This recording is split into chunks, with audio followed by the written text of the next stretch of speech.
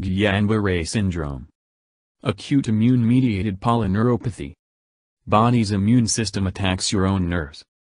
Peripheral nerves. Myelin sheath is target of immune attack. Starts at the level of nerve roots, causing conduction block and muscle weakness.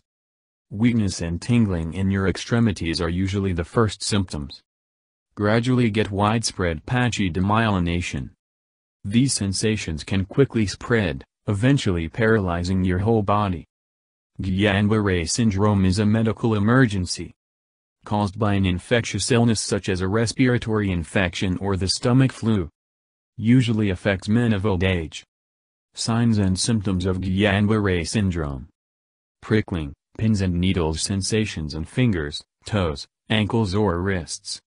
Weakness in legs that spreads to upper body. Unsteady walking or inability to walk or climb stairs. Difficulty with eye or facial movements, including speaking, chewing or swallowing.